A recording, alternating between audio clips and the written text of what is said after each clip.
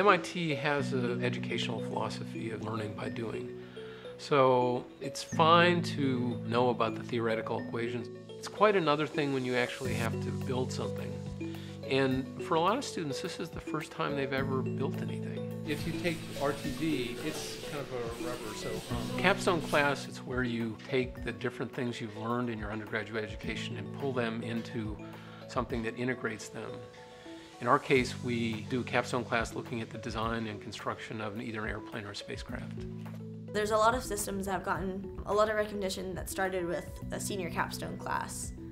So it would always be awesome to be the next iteration of that. 3, 2, 1, and we're flying.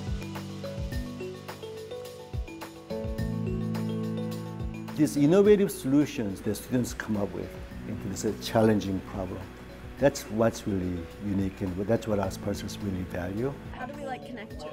You don't really build much in the first semester, and you're not meant to. The idea is for everyone to come in to work with their models, to come up with ideas and sketches, and then in the spring you take the old designs and you iterate on them experimentally, and then you build them and you try to get the thing to fly.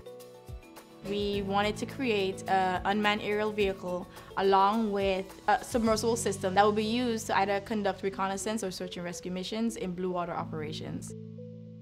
The project was sponsored by the Office of Naval Research, and the motivation was to be able to resupply a UAV in deep water when you're away from land. When I first heard of it, I was like, oh wow, this is so cool. One of the major problems with seaplanes is that they can dig their pontoons in and flip upon landing. The students came up with a relatively ingenious idea of having the pontoons rotate so that if the airplane did end up on its back, it wouldn't be like a turtle on its back, it would be able to get flipped over. There's a worm gear system inside the airplane that tilts the pontoons, so it kind of does an upside down push-up. Then the body actually is lifted out of the water, and then the body is then free to rotate around. There's a very strong software and autonomy component. So the pod knows where it is with its local GPS system. So it broadcasts a message to the airplane, I'm at this location. The airplane comes and lands close to that location. They use an optical camera that was sensitive to certain colors.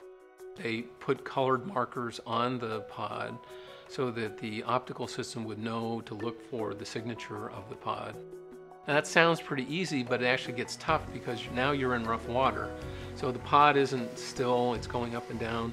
The airplane's being bounced around, so it has to find that target, and it has to sort of average out where the target's going to be and head in that direction. As it gets closer and closer, it gets a better and better fix.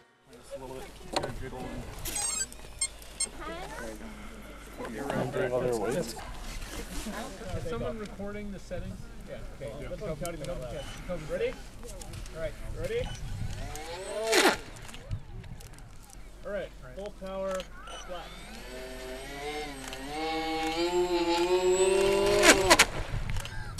Pontoons are submarining at speed, and I don't have enough Q on the tail to be able to bring the nose up. Yeah. We couldn't get the airplane to take off. We tried a couple of different angles and flap settings and couldn't get it to take off. Diagnosed it as the pontoons submarining down into the water. Did a quick fix for that. Just mix up some glue and pieces of plywood to try to get the pontoons to sit up a little better. Takeoff attempt 2.2.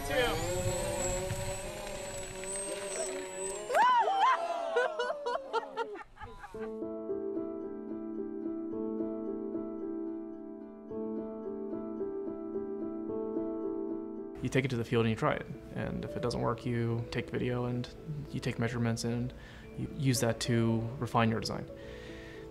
First flight test, first crash, it's sort of the way it goes in this business. Okay, let me try it. It's got a little too much here. Start with it. We didn't actually get to fly, but we did learn what we need to be able to fly. Basically, we hadn't done enough surface area attachment on the inside of the carbon fiber, so the legs actually sheared, and we weren't able to take off properly on the final takeoff attempt. And then before that, we realized that our tail needed to be a little bit bigger so we could have more nose control, nose authority. And then those are some of the modifications that we made so far, and hopefully it'll fly on Wednesday. Awesome.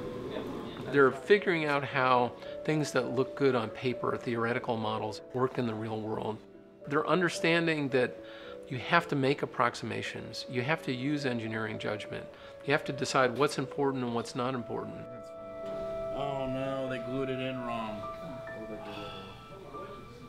After the flight test at the pond, we made a bunch of changes to the aircraft. First of all, the biggest change is that we took the tail, which was here, which was too small, gave it a bigger tail, and put it here in the prop wash of the motors. And we included these scoops at the front of the pontoons to help with the pitch stability and the submarining problem on the water. And all these design changes have been carried over onto the new aircraft, which has these hooks here to allow the water to separate and for it to build up high pressure that keeps the pontoons from nosediving into the water. And this one has also been given a molded Kevlar fuselage to improve the aerodynamics and keep everything inside.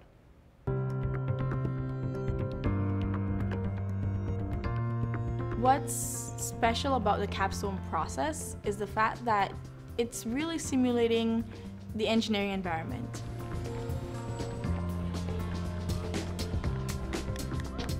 Many of the students describe their experience as transformational. They become fearless.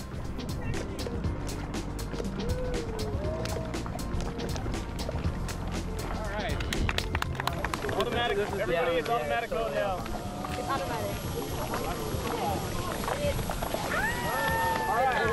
The fact that they get to experience being both an engineer and a technician, somebody who actually is the one who puts these things together, I think makes them better engineers because they can learn to understand how their designs could actually be built.